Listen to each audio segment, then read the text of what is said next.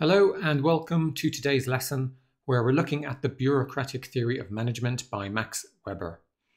Now, bureaucracy is defined in the dictionary as a system for controlling or managing a country, company or organization that is operated by a large number of officials employed to follow rules carefully.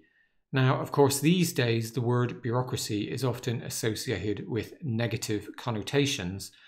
But at the time bureaucratic theory was developed by Weber, it was designed to solve some pretty big problems with the way organizations were being run.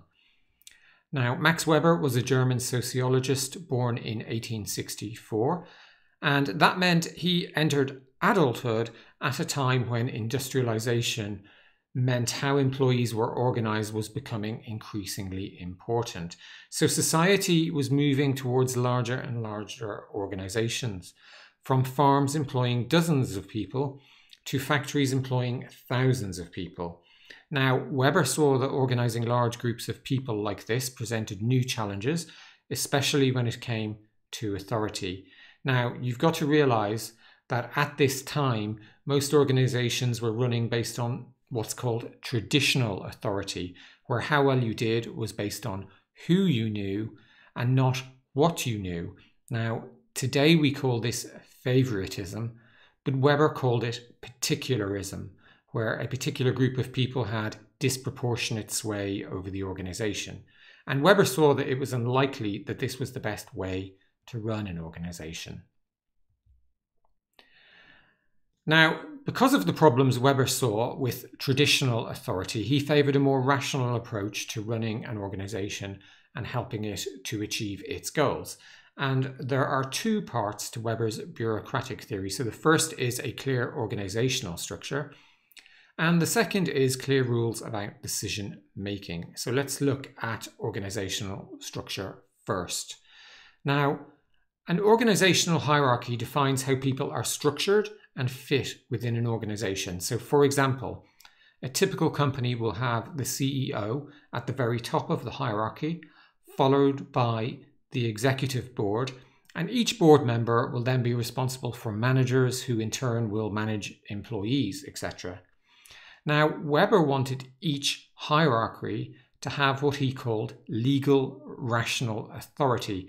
And what that means is that defined authority sits with a position in the hierarchy, not with a person or an individual. So, for example, your subordinate would never be able to tell you what to do, even if they happen to be the son of the CEO, because their formal position in the hierarchy just doesn't hold that power. So basically, your authority comes from the position you hold in the hierarchy and nothing else.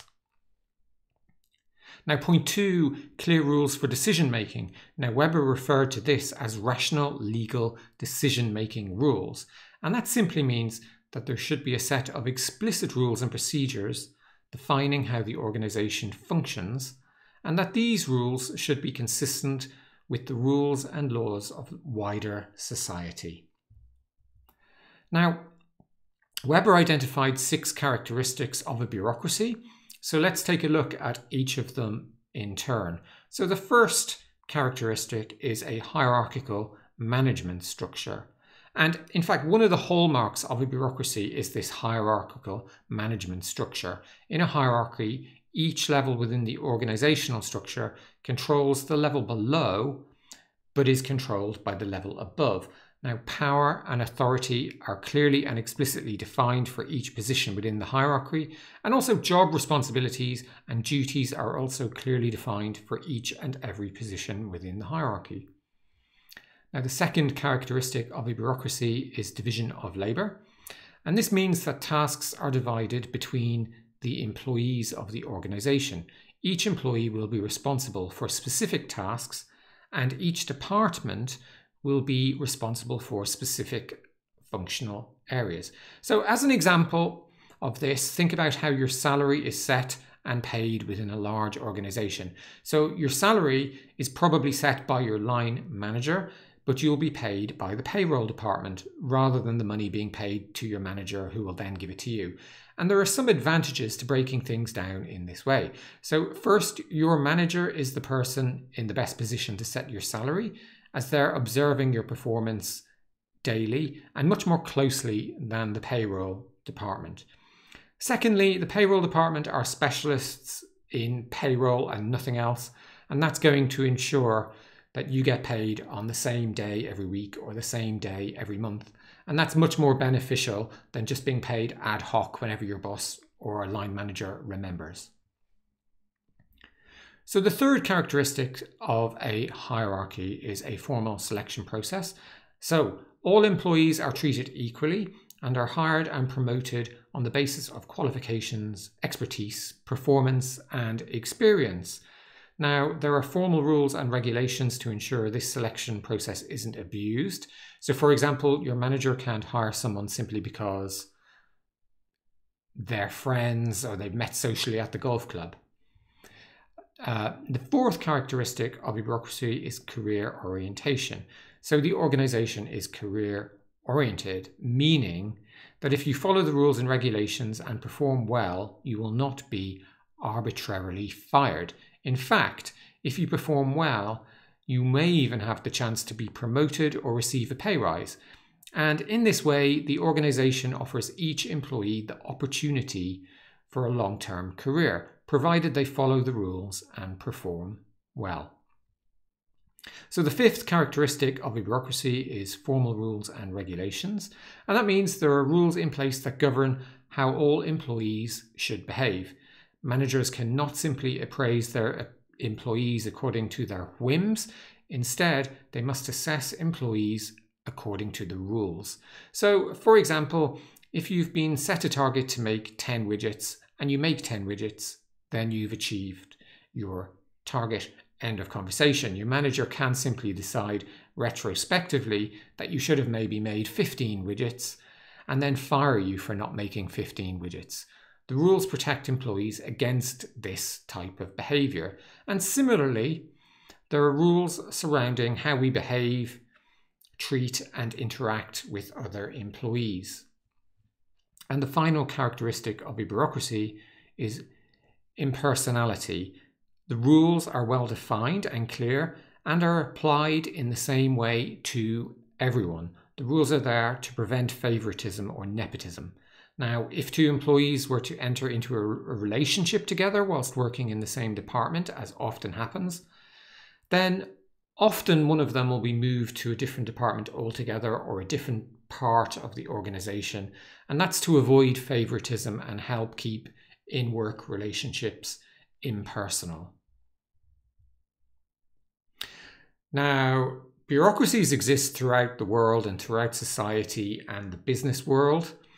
And as an example of some bureaucracies, we have many in the public sector, such as many parts of government administration, the military, and almost all universities. In the private sector, we have businesses such as Coca-Cola, General Electric, and IBM, which are all structured in a bureaucratic fashion.